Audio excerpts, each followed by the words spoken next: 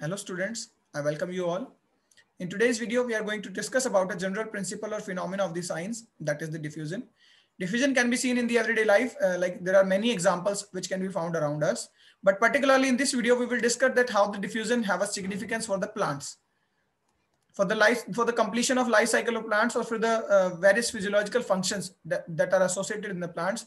In that processes, this principle, the diffusion, how that helps, that we will study in this video. So firstly, I will discuss that what is simply a diffusion. Then we will come to the significance of diffusion in the plants. So what is diffusion?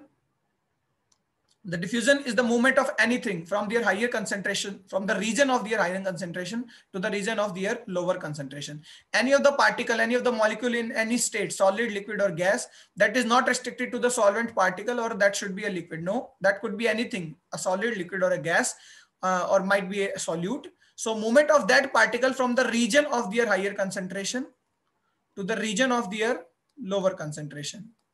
The area where the particles are having low concentration and the area where the particles are having high concentration, the particles will move automatically to the low area. So this is the movement from high concentration to low concentration, and it is with the concentration gradient.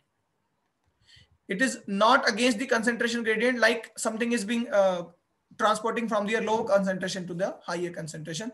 That is not like that. So from high concentration to low concentration, it is passive process. Since it is with the concentration gradient, so the molecules will start going that side on the lower concentration automatically. There are two things involved in this particular diffusion thing. One is the kinetic energy of particles itself. The exciting particles or the moving particles which are moving from their higher concentration to lower concentration move by virtue of their kinetic energy, by the virtue of their own kinetic energy. Second thing, with the concentration gradient, if there will be no concentration gradient, so the movement will not be there. What is concentration gradient? Concentration gradient is the difference in concentrations of two area. Which two area? One is the high concentration area, another is the low concentration area. So whatever be the difference between those two is called the concentration difference or the concentration gradient. Suppose this is a system.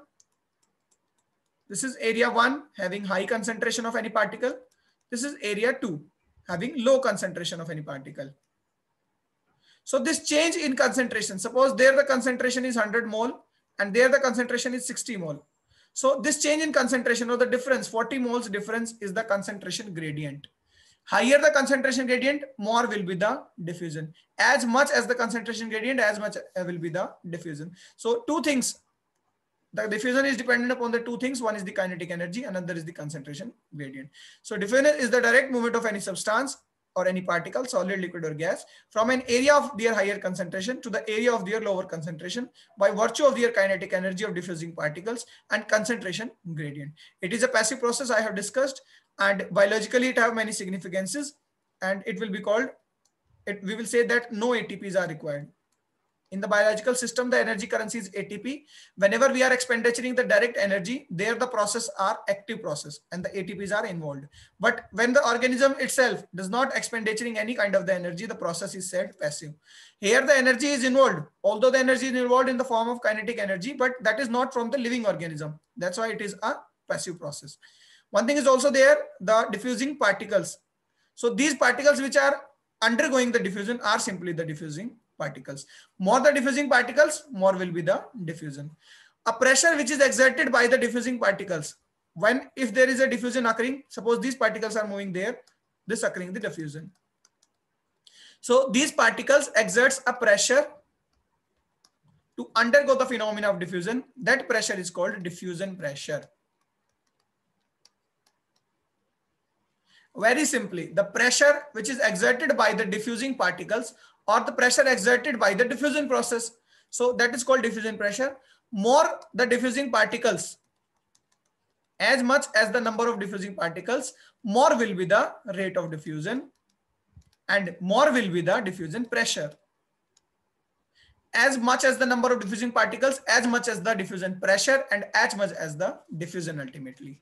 Second thing, in terms of the concentration gradient, as much as the concentration gradient, Means if there is a lot of difference, suppose one concentration of substrate is 200 mole and another is 20 mole. So from 200 to 20, the particles will start moving along the concentration gradient and very fast, because high number of molecules are available to diffuse. Means diffusing particles are too much. So that's why the velocity or the rate of diffusion will also be high, and so that the diffusion pressure.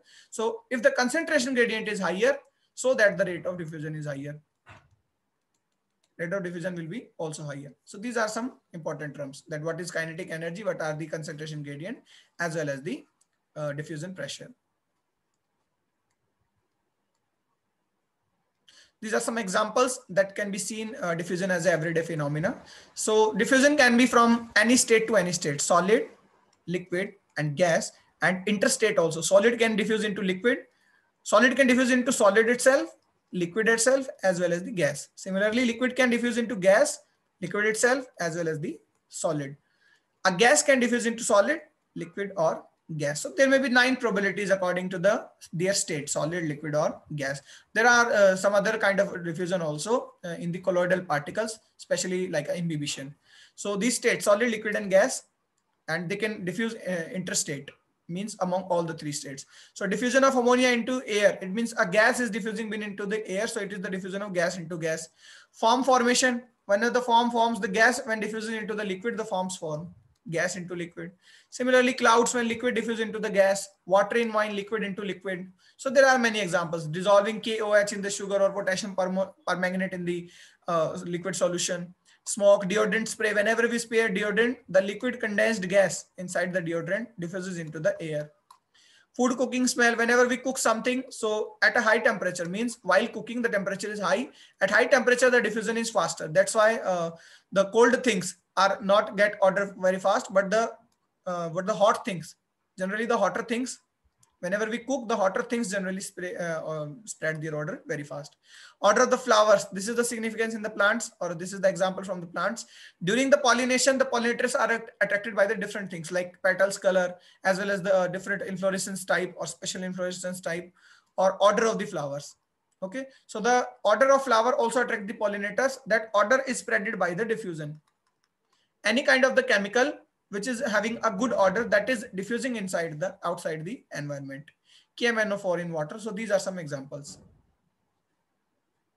A very common example, agarbatti is also there.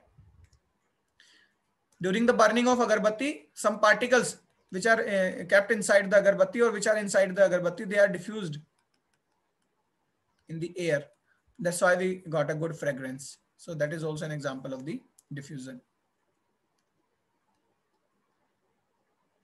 So diffusion pressure, as I have already explained, diffusion pressure is simply an ability of particles to diffuse. The moving particles, the particles having higher concentration in a particular area, they are willing to diffuse and they will diffuse to their lower concentration area. So the capacity by which they can diffuse, or the pressure that they will exert upon their diffusion, is called diffusion pressure. It is directly proportional to the concentration gradient that I have discussed, because as much as the concentration gradient, there will be more diffusion pressure, because the particles will try to move very faster as the concentration gradient is more. So this is a relationship plot between the concentration gradient and diffusion. On the y-axis, the rate of diffusion is shown. On the x-axis, concentration gradient is shown. As much as the concentration gradient, if we go beyond the, if we go on the right side of the x-axis, the concentration gradient is increasing. It means, suppose there are 100 moles, there are 10 moles. So this is very high concentration gradient. Okay. So as far as the concentration gradient is increasing, so that the diffusion is also increasing. So this is a graph. Here comes some factors about the rate of diffusion, or the simply we can say the diffusion.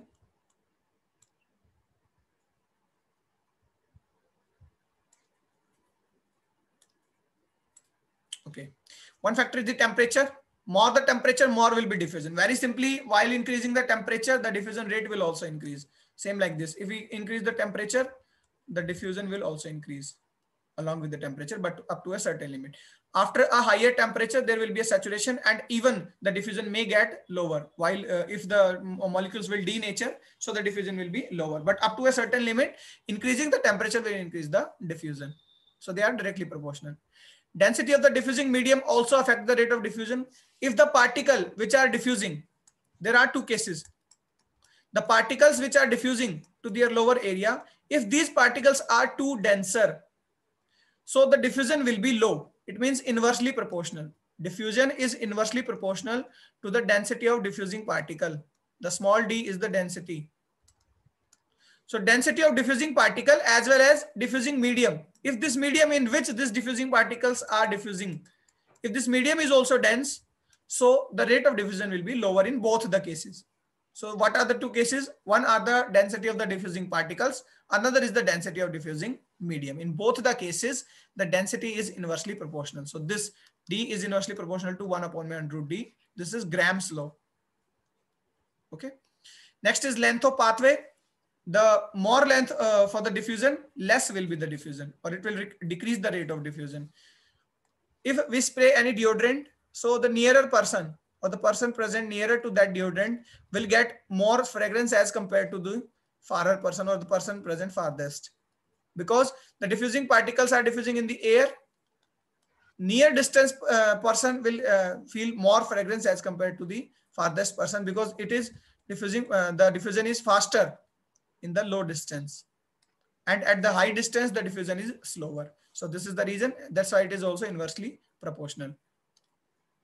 Next is the surface area. More the surface area, more will be the diffusion, because the diffusing particles are having a valuable space to acquire. That's why the surface area increases the rate of diffusion, directly proportional. Concentration gradient, this I have already discussed. More the concentration gradient, more will be the diffusion.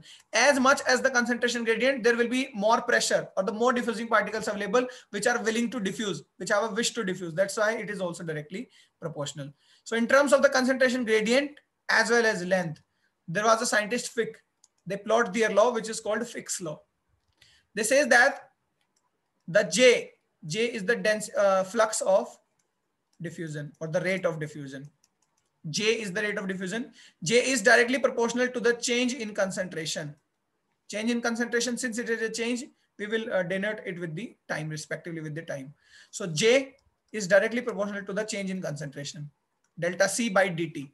In a particular time, delta C means change in the concentration. The initial concentration minus final concentration. Sorry, the final concentration minus initial concentration is the delta C. Second thing, to the length of pathway, the flux J, the flux of density is inversely proportional to the length 1 by L.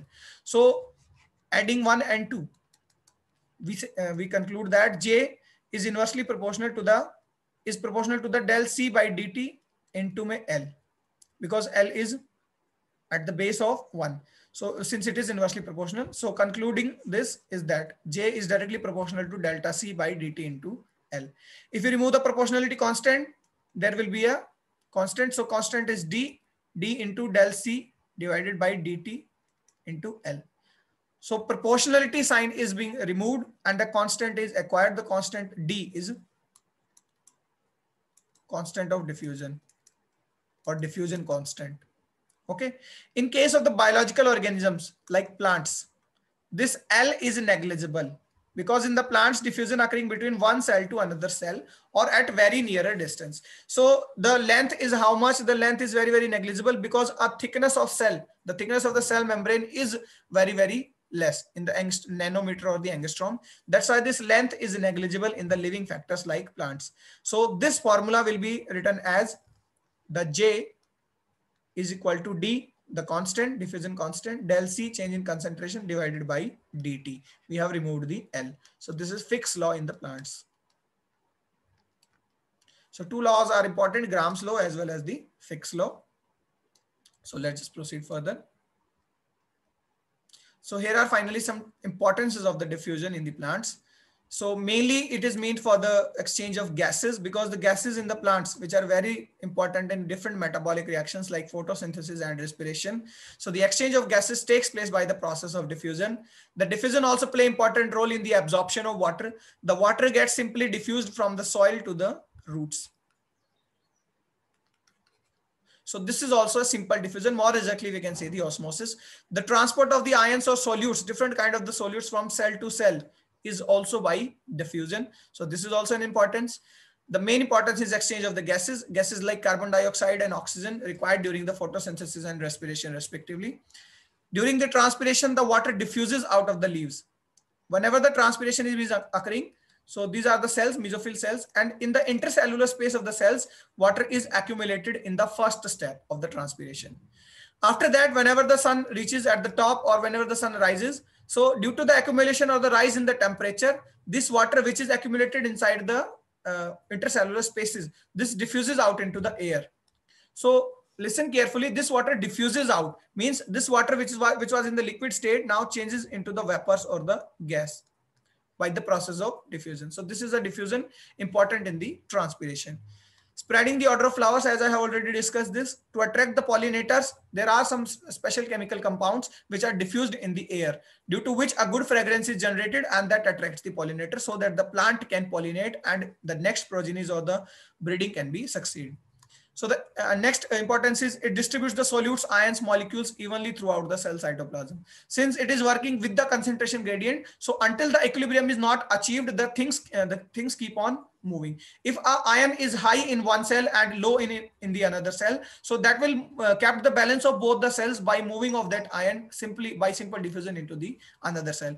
Although the large size particles and the charged ions are not moved by the simple diffusion, they will move by the active transport either or by the facilitated diffusion. But there are a range of molecules or range of the organic compounds which are distributed by the simple diffusion. So these are some importance of the diffusion in the plants. Otherwise, diffusion is a very general phenomenon in the science, having so many importance in the everyday life. The some of we have already discussed. So it was all about the diffusion. So that's all for today. Have a good time.